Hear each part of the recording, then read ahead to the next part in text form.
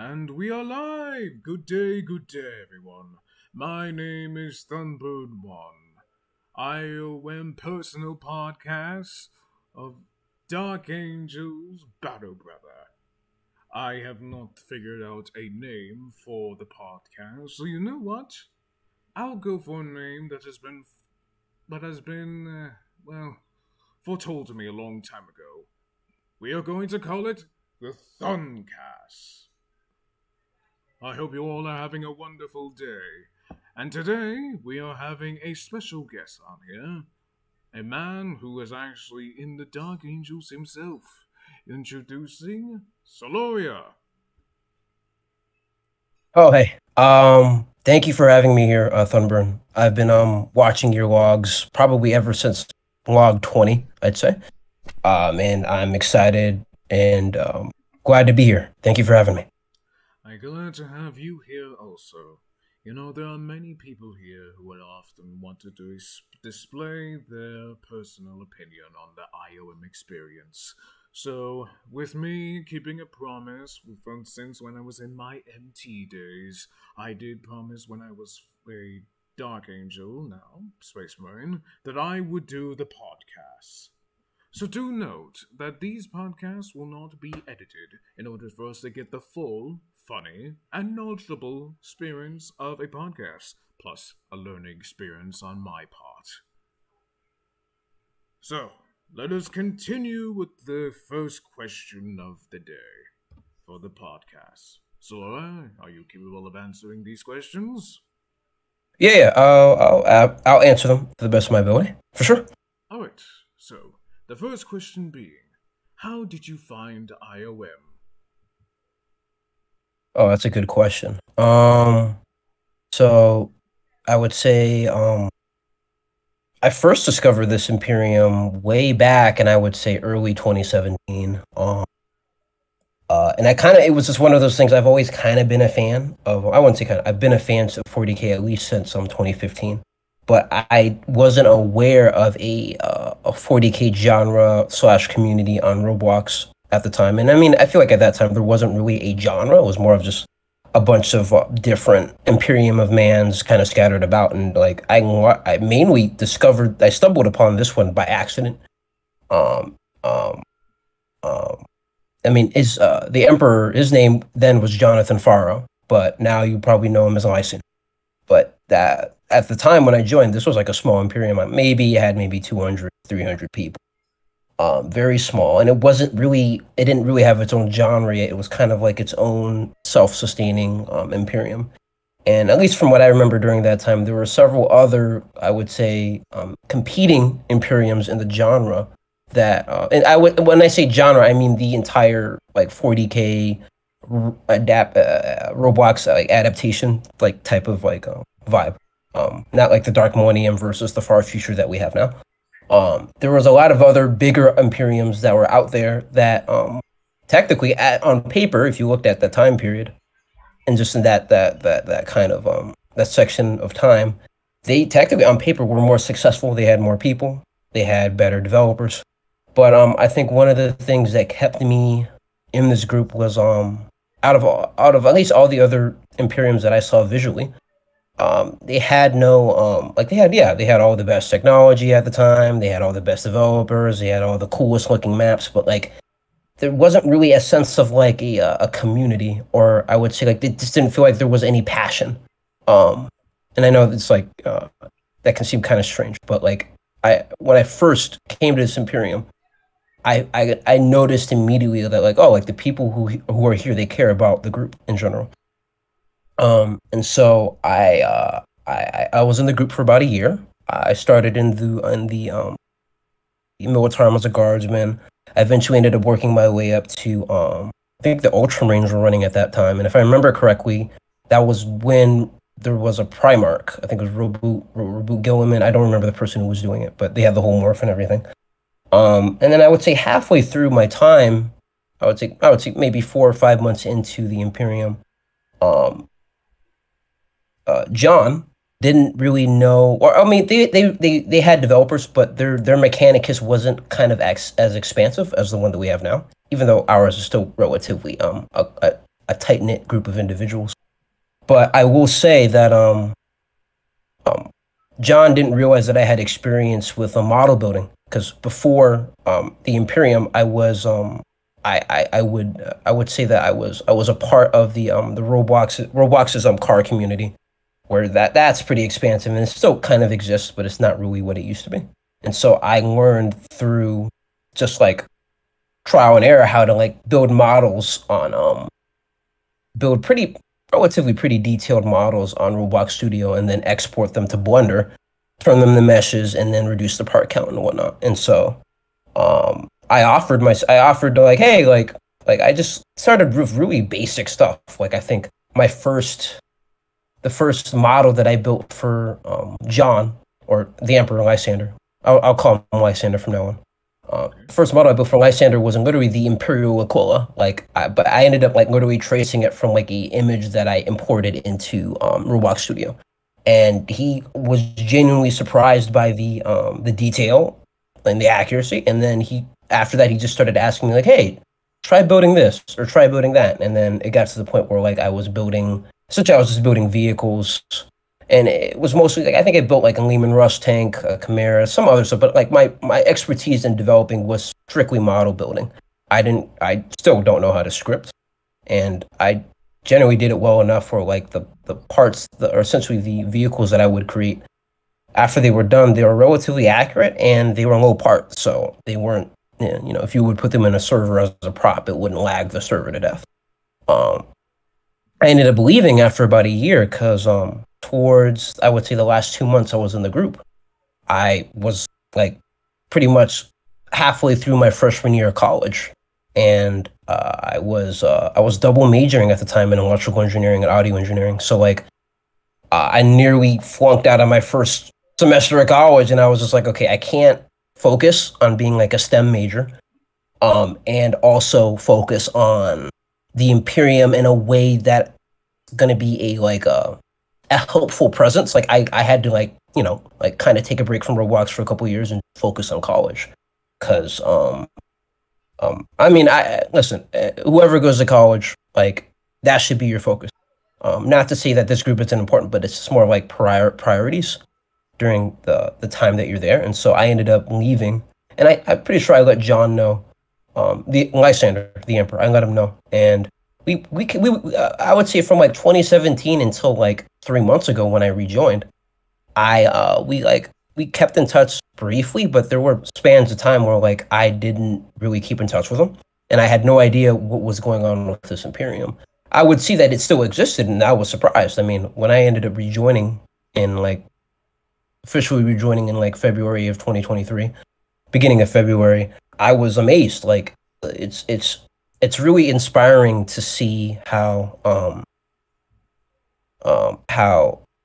what we're seeing now with the Imperium is I would say a dream and a vision that has been orchestrated years ago.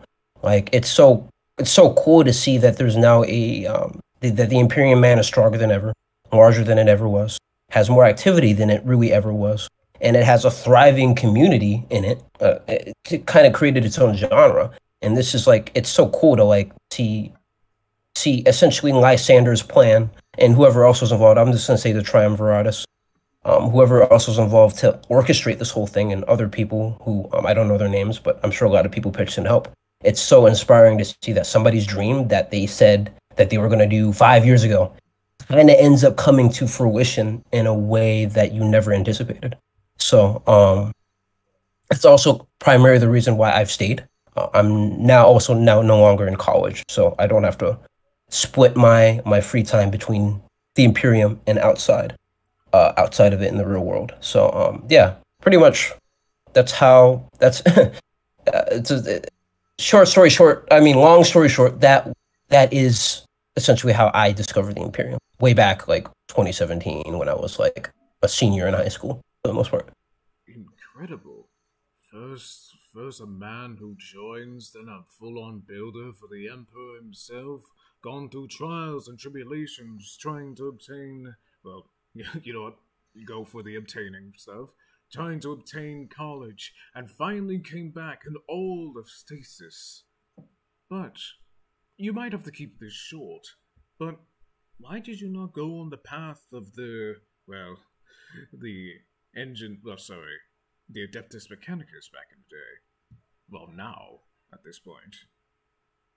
That's a good question. So at that time, I technically was a part of the Mechanicus. I think at one point I was either a tech priest, and then I eventually ended up becoming an ultramarine, but then I was a tech marine. So it was like I was a space marine, but then I also was a developer. So then they're just like, okay, let's just make him a tech marine. So I kind of walked around in a bit of like a 2017 era blocky space marine ultramarine morph with all the friggin' tentacle like robotic arms sticking out of the power pack and everything. So yeah, that was about as far as I went into a sort of development, quote unquote development developer career into Mechanicus.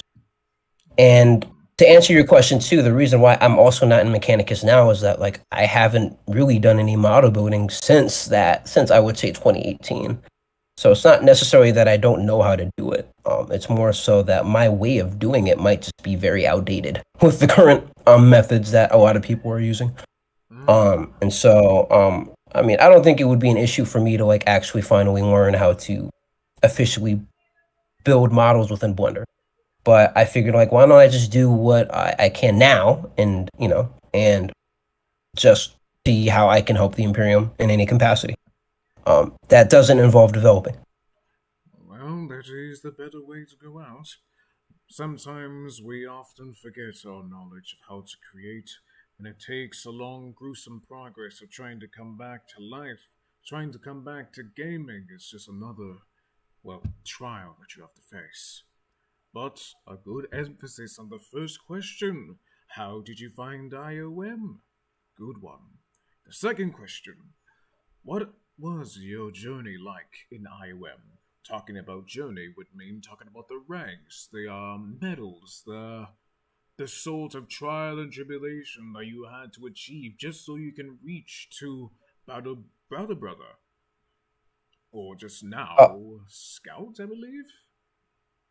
yeah, I'll get into that a little bit later. I mean, and I just want to explain, ask you for clarification. Do you mean like now, now, or like before? Like before, let me just show you a prime example. Person, like me, has simply joined the community, started off as a guardsman, then heavy weapon specialist for the Depth Corps of Creed, then MT Grenadier Recruit, Bulgrin, Bulgrin, then going through the process of the Battle Brothers of the Dark Angels. Aspirant, Neophyte, then Battle Brother. Those are the prime examples.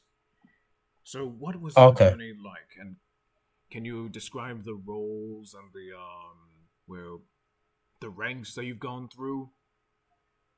Yeah, actually, I'll try to stick to the last, I would say, 12 weeks, since I my my time in the Imperium 5 years ago was 5 years ago, so my memory isn't photographic or exact. So I'll stay relevant to this year. Well, I pretty much just joined. I rejoined Lysander's Imperium and went through the whole, the guardsman entrance exam. And I originally I was still kind of on the fence whether I wanted to pursue another to pursue a quote unquote a career in a Roblox genre type of community 40K experience. And so yeah, I would say this was like the first week of February of this year, and I just showed up, did the essentially the I did the entrance exam, the obby, where you go from white shield to guardsman. I picked Cadia and I stuck with it. And I was just a regular guardsman, just like anybody else who joins. And well, I think what I was taken aback was active the community was. And also, one thing I noticed was like how this was my first time seeing Caldega. It was also like I was like, wow, this is a very well done map. I've seen maps that we've done before, and this one by far was probably the largest map I've seen the Imperium make develop. and it just seemed like they put a decent amount of attention to detail to making it a very just a diverse map with different locations. And this was back when the Caldega was much bigger than it is now, and this was also on the old gun system with the latency and all that. But um, I'm getting off track. So I would say my second day as a guardsman, I ended up meeting Clone Commander, and this was back when he was Lord Tempester.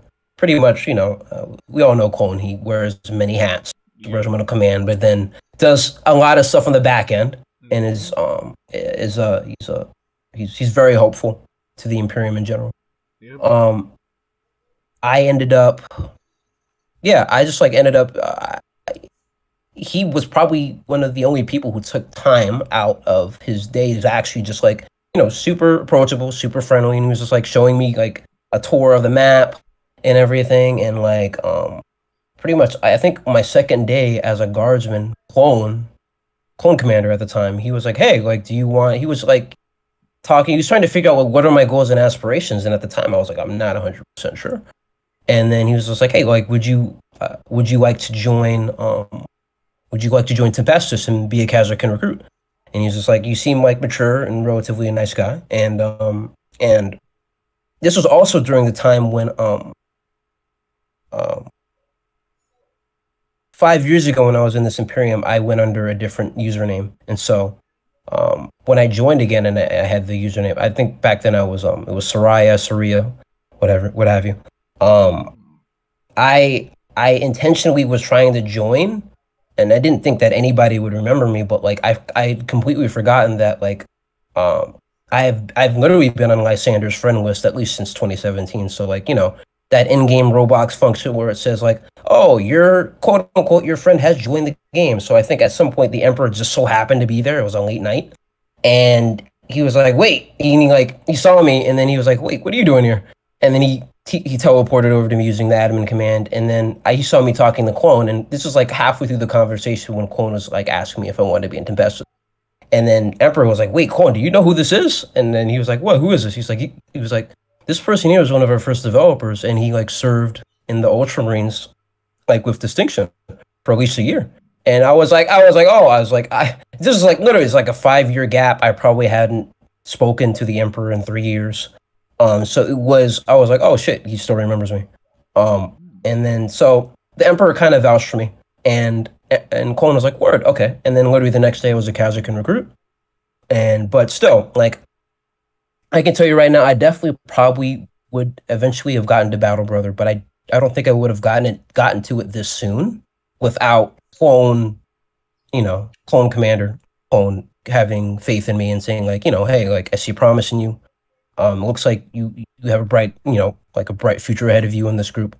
And he put faith in me at the time, and so ever since then, I've tried to, um, I don't know. He's in general. There's a couple of people I look up to and admire, but Clone Commander is definitely one of my big role models in terms of the way he carries himself and presents himself in the genre as a whole. And that's, I would say that's a persona that I aim to strive for Mm. um, at all times. But we're human beings. We're not perfect, so we falter. But that's something that I try to strive for. How true. Man, from trial and tribulation, for a man who simply came back and got noticed by the Emperor himself, told that was once a developer, but God vouched for. Nothing wrong with that, but beyond everything else, to reach upon this far in a matter of weeks is really just impressive.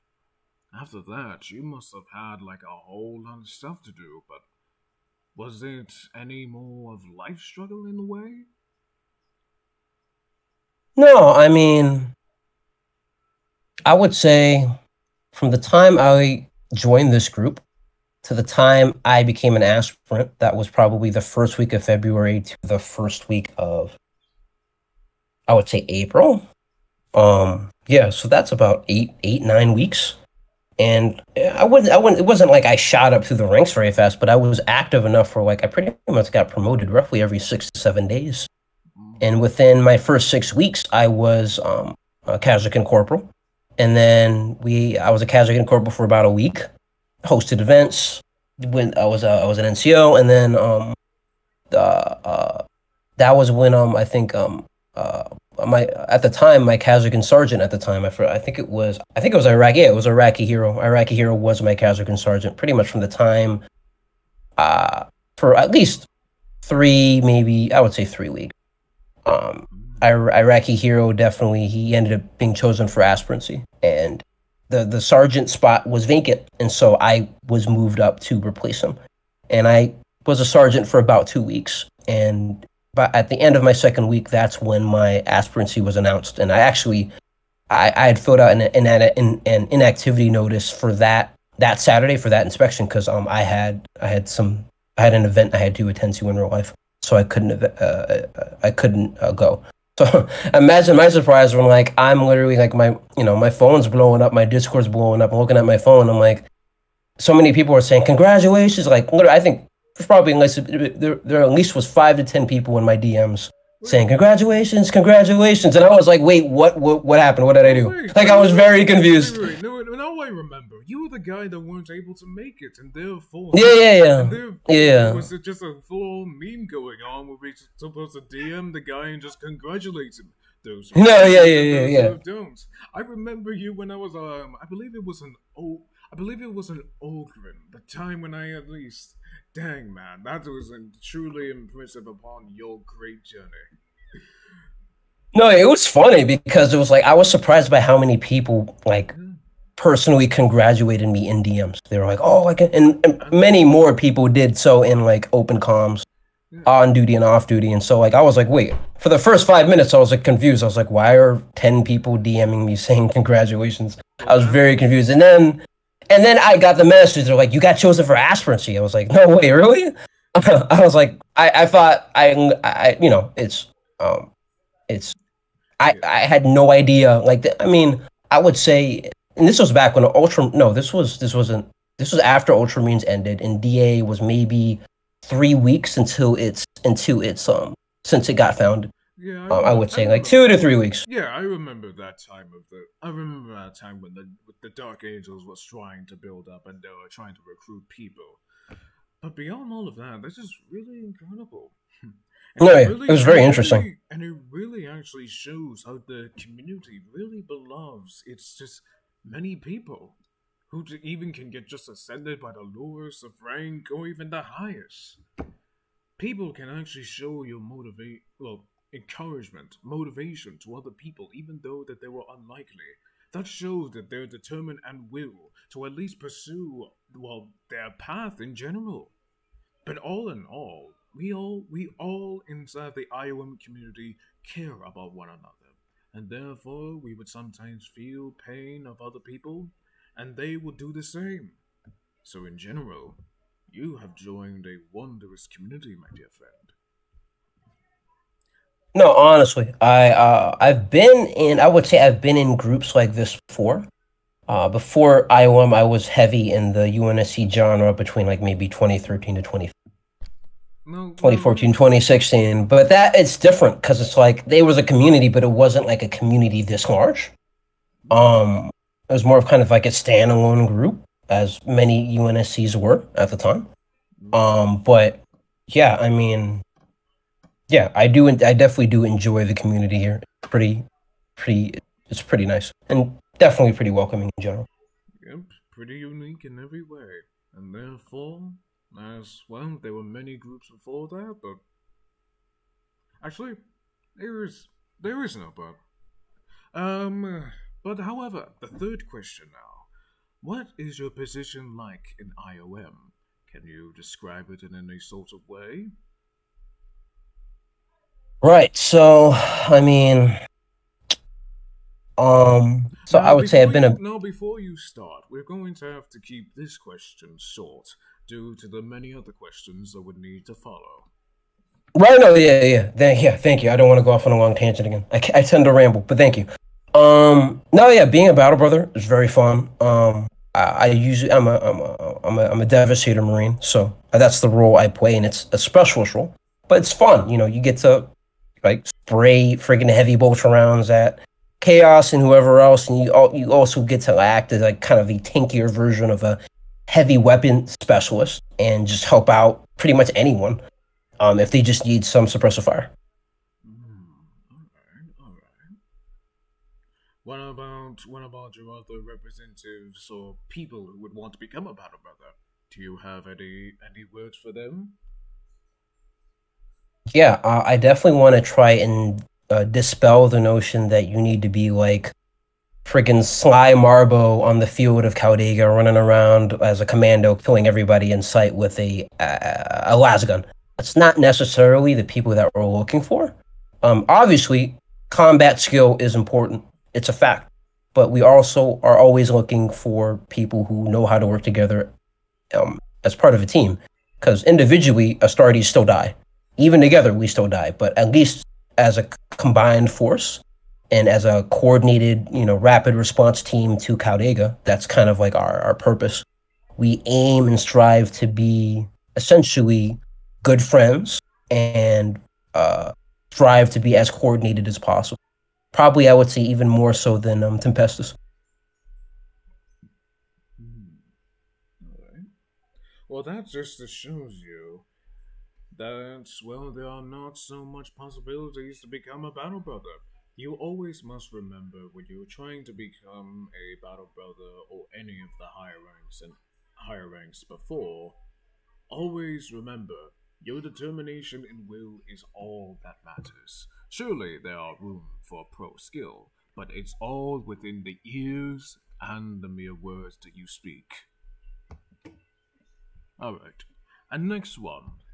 Well, fourth question actually. What are you going to do in the near future in IOM? Well, I recently got promoted to Scout Sergeant, and so I'll do a brief synopsis for people who are unfamiliar with how becoming an NCO in Astartes works, or especially specifically for Dark Angels. So technically, yes, I am an NCO. I am a brother sergeant, but I am a Scout Sergeant. So my job is going to be essentially to be the NCO, the squad leader, technically the sergeant for our 10th company, which always consists of people who are either aspirants or neophytes. Pretty much anybody who first gets introduced into the chapter, they are placed into the 10th company of the Dark Angels. And yeah, that's kind of where my jurisdiction as a brother sergeant sort of like falls to. And so I will be the person, whoever is chosen for aspirancy, I will be essentially your sergeant for the entire process up until the point you reach battle brother. And um, yeah, so I'm excited to work with this new generation, this new class of future battle brothers, and it should be interesting. And generally, depending on how well I do during this technically quote unquote term as a scout sergeant, then I will be evaluated by my chapter and its inner circle and whoever else that votes. They will decide whether I should either stay as scout sergeant and do another term, or become a full sergeant and move up into further up into Dark Angel Command. So I'm excited for the next 4 to 6 weeks. It should be interesting. Very, very well said. Now, I do have to apologize for the background audio right now. It's a little bit of a little rough. I know it was kind of silent for this past while, but we will continue with the last question. What do you think on IOM? On, like, everything in general? What do you mean? Everything Like that has specifically, like everything that has happened, everything that had made it to rise and downfall. What do you think of it all? I think I would say the Imperium definitely has a culture and has lasted longer than any group I've been a part of. Um, I think what definitely ties some of the more veteran members that are in this group to the OGs, as you would call them, is that kind of, like that kind of history that kind of ties us all together. Even if you haven't been here as long as like some of our custodians, still a lot can happen in a 6 month period, much less a 3 month period. So like, um, I think a lot of people who end up sticking together and striving through those quote unquote low points or high points, it brings them closer together, and they just have shared memories and experiences. And then at that point, it just makes the community, and it enriches the community in general, in the genre as well. Very incredible. Well, with all of this, this brings the end to our thuncast. Thank you for being part of us, Sawyer. Your service to the Imperium of Man still continues now, and we're glad to see you in the near future try to continue them. So, merely, before this thuncast ends, do you have any final words for the new and the old comers? Yeah, I mean, I believe anything in this group is possible as long as you put in the time, the consistency, and you just try to be um, compassionate to anyone you meet in general. Like nobody's perfect, but like try to try to help out people because you never know. That person you could be helping out could be a future commissar, could be a future cadet commissar further down the line. And the way you treat people early on will speak volumes for how they reciprocate the way you treated them later on, further down the line. So you never know. Never look down on a white shield just because you're a white shield. That white shield could be your next, I don't know, friggin' regimental commander further down the line if he sticks with it. So just be kind, be compassionate, and have fun. Enjoy the experience. Very, very well said. Well, that is official end to the Thuncast. You all have a wonderful day, my dear fellow friends. We have spoken a lot, now it is time to make an end. Please remember Sawyer's words, and remember these words as you go forward.